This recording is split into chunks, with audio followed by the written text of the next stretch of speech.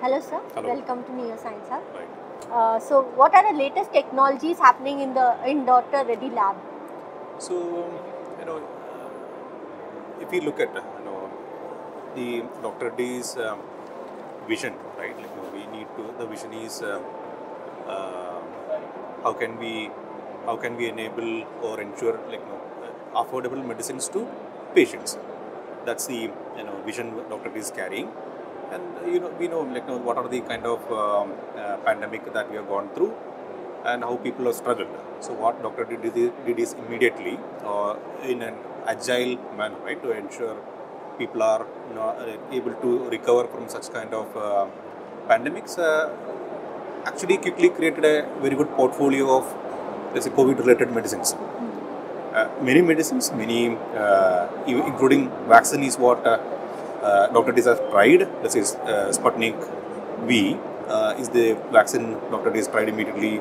Apart from that, molecules like remdesivir, all these are quickly Dr. D has created and then try to help patients as quickly as possible.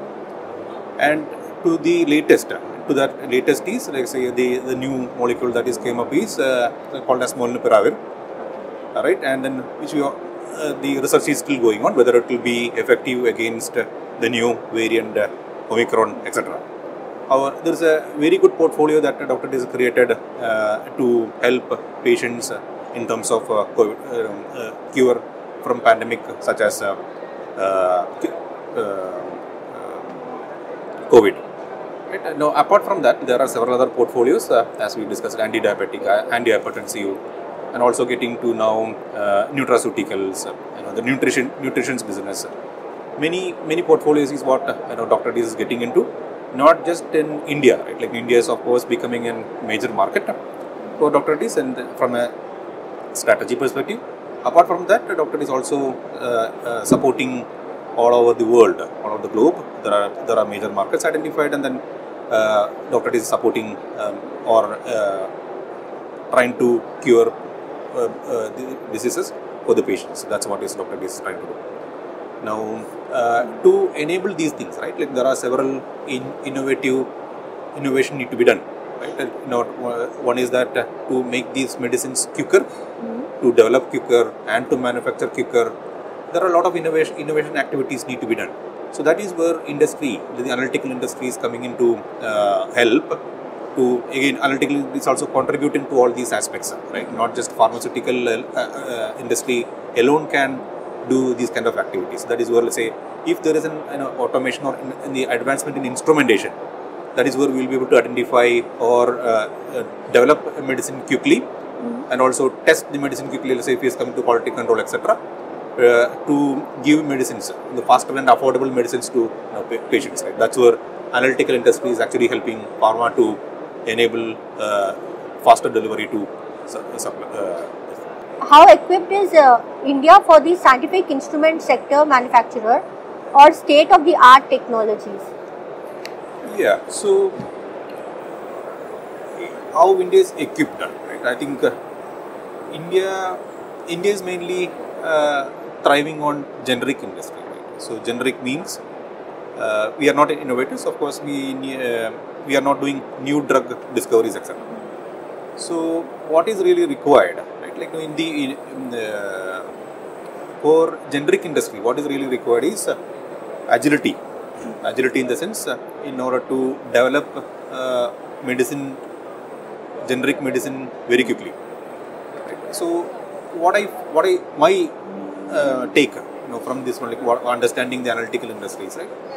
There are standard set of instruments which is there, and pharma industry is using those things.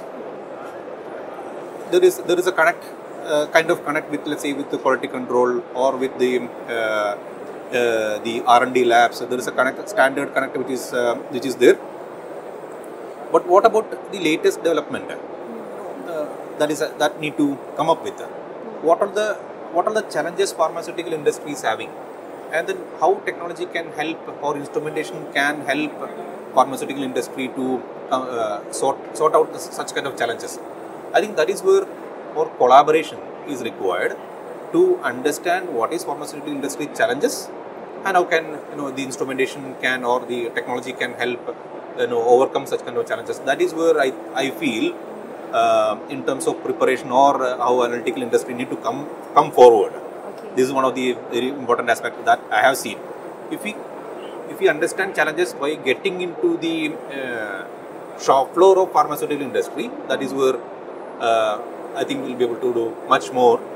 Of course, the available instrumentation, etc. I think people are, or the industry is already, pharmaceutical industry is already using to the maximum extent possible. Still, there are many technologies available, but people are not aware. Okay. So there's a connect that is missing. Okay. That's where I think more connect is required. So, do you have any plans to like connect to people and make them aware about the drug? Yes. So this kind of, let's say, now we are here in exhibition. So this kind of events will certainly help to reduce that gap. Another thing, what is really required is we need to, every organization, let's say if it's an analytical organization or is a pharmaceutical organization, my suggestion is there should be an ecosystem built. Right? Ecosystem in the sense, like, if I have a challenge, to whom I can reach out quickly, or let's say to whom I can connect with quickly to discuss and come out with such kind of solutions, challenges, etc. I think that's where we are working on. As Dr. Reddy's, we are trying to create an ecosystem. We'll, let's say, giving a challenge. If we are having any challenge problem, we'll be giving challenge to the ecosystem, and whoever want to come up with find out, give us a solution. We are happy. There are many ways like how this ecosystem can be built in. That's where one of the things we are working on. We are also planning to do something like instrumentation day within Dr. Reddy's, so as to communicate as many as new technologies possible to the operating personnel at Dr. Reddy's. That's one of the things we are one of the starting things. Then there are many more plans to there in pipeline. Like what are those plans? In the sense, like this, not just creating one-time instrumentation day, right? There need to be a continuous connect is required. For that, creating ecosystem. There is an let's say whether it is startup or established companies. There need to be people who are always in constant touch. Okay, what is happening? How this can be, this technology can be adopted. How this can be cost effective, right? Not just bringing in new technologies. We need to do continuous innovation using technology. That's the processes that we are setting up. So, how much time does it take to innovate? I mean, to innovate technology, or to prepare a drug. How much time does it take? So, if you look at so if you talk about generic medicines, depending on the complexity of the molecule that we are working on, anywhere between 10 months to 24 months or 36 months is what to develop a new drug or to create a generic medicine. It takes the development process itself, plus there is filing, the timeline, etc. is there. One is about, so there are two things, right? One is development, and the second is the quality control processes, which is routine activities. In both the places, this kind of connects or innovation is really required. So, Dr. Reddy's have prepared and have manufactured a pill to cure or prevent COVID. So, how effective was it? Is it? And when it comes to Omicron, is that drug can we use that drug? So that's what I mentioned. Like when it comes to not just one medicine, there is a huge, good portfolio that has got created in terms of COVID-19. There are even how to prevent, right? For preventing, to start with preventing, we have vaccines, Sputnik, and then if it is even if it is getting affected, there are many medicines, many different types of medicines got created. One of the new entrant is molnupiravir. That's a molecule which is highly recognized around the world, and that's what we have started very latest. And then the studies are going on whether it will be effective against Omicron, which is and that's a very dynamic and then a volatile kind of thing, right? So there are studies going on whether it will be effective against molnupiravir.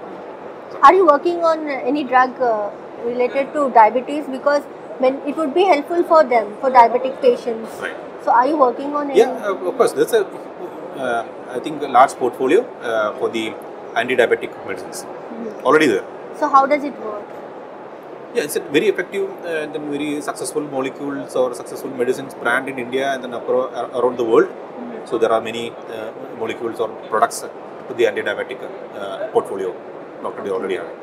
Okay, so in the hospital, suppose now a patient is suffering with diabetes and at the same time he or she is having some problem. And if this drug is used for them, so how does it affect them? What is the process? So these are already known molecules, right? These molecules are known, and then many companies are already manufacturing this kind of medicines.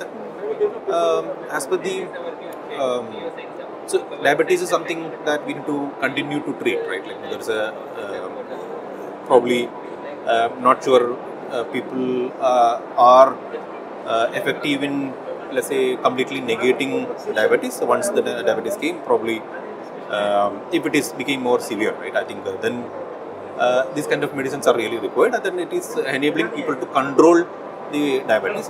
Curing initial stages, I think that's possible, but once it is became little more evident, I think it is slightly difficult.